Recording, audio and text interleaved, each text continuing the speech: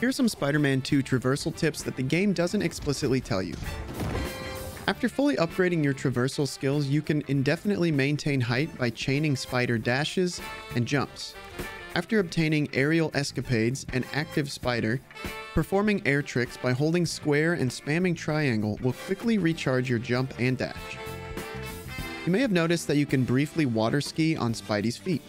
If you find yourself stopped in the middle of the water, jump, web zip, and deploy your wings repeatedly to get back up to speed. Air vents are an easy way to maintain airtime, but if you find yourself on top of one, simply jump and deploy your wings to take off. Loop-de-loops are a fun new mechanic. To perform one, you need to be in a dive by pressing L3, but the game doesn't tell you that you need enough speed as well. When you start to notice wind animations on the side of the screen, begin swinging to start the loop. If you maintain enough speed, you can quickly chain them together as well.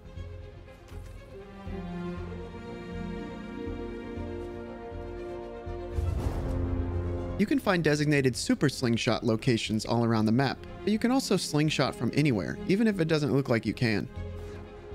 It can be a useful way to quickly scale a building. Follow for more